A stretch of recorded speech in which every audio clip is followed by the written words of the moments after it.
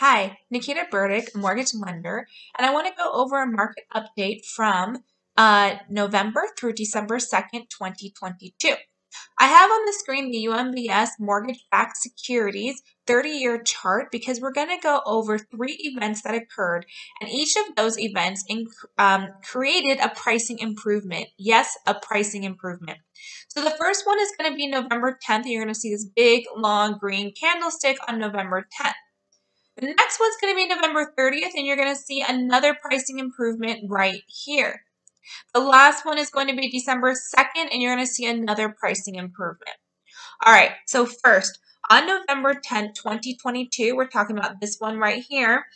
The CPI released its new inflation numbers, and inflation increased by 0.4%, which was 0.2% below the expectations. Year-over-year inflation declined from 8.2% to 7.7%. You'll see that there was a huge jump in pricing. Look at this big, long green candlestick on November 10th. Now, a green candlestick, if you want to know more about these candlesticks, I have a longer video on my YouTube. But green candlestick means that pricing improved from the day it opened from the previous day. And we can definitely see that pricing has improved from this day here. Now, the next thing to look at is this line. This black line is called a Fibonacci ceiling. And what happened is this candlestick broke above the Fibonacci ceiling. So we're in a new pricing realm. And this will give us, that better pricing. How would you have liked to lock up here instead of way down here below that ceiling? You'll see that the pricing kind of flirted with this Fibonacci line going down and then going back up.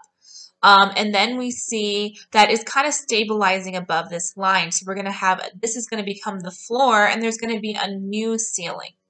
Now, a market update will be given again next week because the Fed is meeting on December 14, 2022, and new CPI numbers are also releasing. So this is kind of an in-between market update.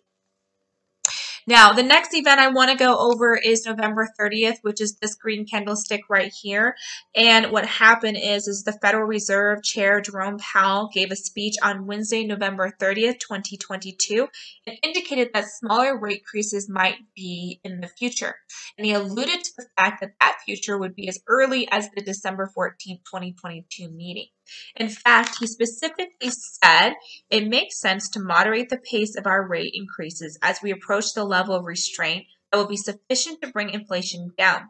He added the time for moderating the pace of rate increases may come as soon as the December meeting.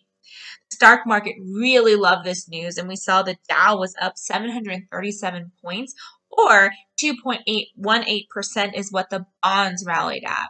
Now, I bring up the bonds because the 10-year Treasury bond is going to move similar to the 30-year mortgage-backed security, and that's because they're both long terms. Even though 30 is much longer than 10, they're both still considered long-term instruments rather than short-term instruments.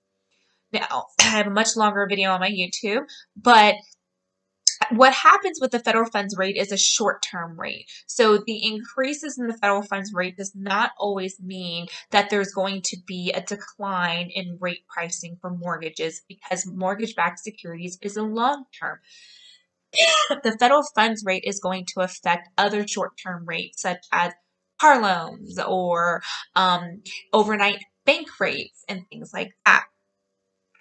Okay, so we have that one. Now, the third event I want to talk about is December 2nd, 2022, and that is this candlestick here.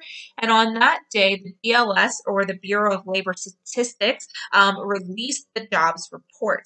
And it released that 263,000 jobs were created. There appeared to be a little bit of illusion in the market, and when I say that, that means that pricing actually was worse at first. So we see this long wick below the green candlestick. That means that pricing was bad. Pricing went all the way down here. So pricing actually got worse than the day before. The candlestick is green because pricing ended higher than the day before. It ended up here. So it was better slightly than the day before, but it did get worse. Now, why did it get worse? Well, the market took this as a bad report, but then it corrected because the market understood that there are some illusions here. And when I say that, what I mean is, first, there was a lot of people reporting 2 jobs. So there was a lot of double counting. In fact, there was 165,000 people who reported holding 2 jobs versus an increase in 165,000 people versus just 1 job. Also, the birth and death ratio of businesses or establishment of new business, so that's the birth of new businesses or the dying of new businesses, accounted for 263,000, which this number can always be a little bit faulty, and the market kind of understood that. The next thing is that the ADP numbers was also released, and that is very telling because the ADP numbers has a sample size of 25 million. So it's like 1 out of every 5 and 6 workers versus 1 out of every 2,000 workers, which is the jobs report. That report only showed a gain of 127,000 jobs, so it was a much more modest. So the market was like, okay, this isn't as bad as we thought. We're going to go ahead and we're going to react differently, and we saw pricing get better. Now, on the screen, this market update is not really going into the December 5th, but pricing got worse.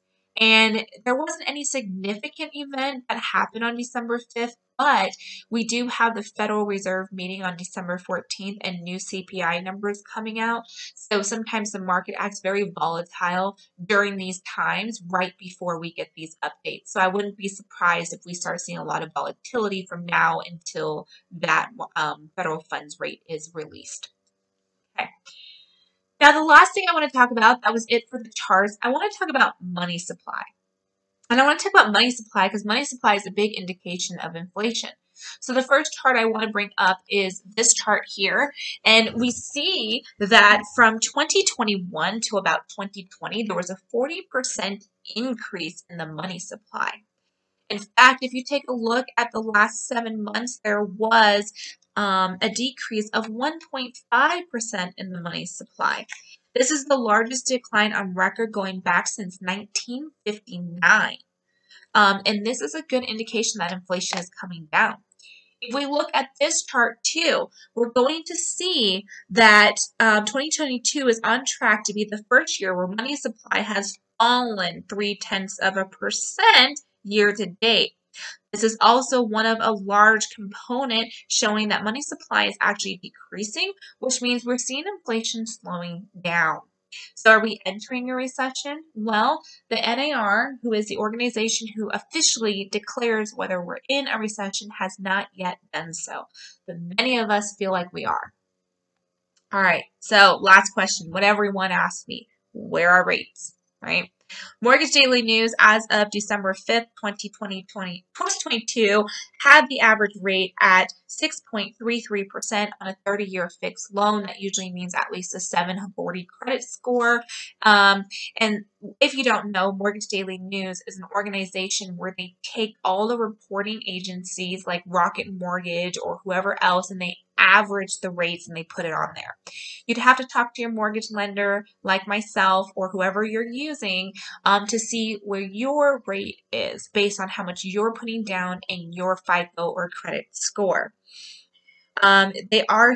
People are expecting, now we have no crystal ball, so we don't know for sure, but people are expecting that mortgage rates will kind of return to the 5% realm in Q1 or Q2 of 2023.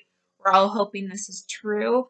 There are buy down programs you can use with your lender to try to get rates in that 5% right now. So talk to your lender about that. I also have a lot of videos on my YouTube channel where we discuss these different options. Go ahead and follow, subscribe for more information because the more you know will help you in determining what to do next. Thank you for tuning in and have a wonderful day.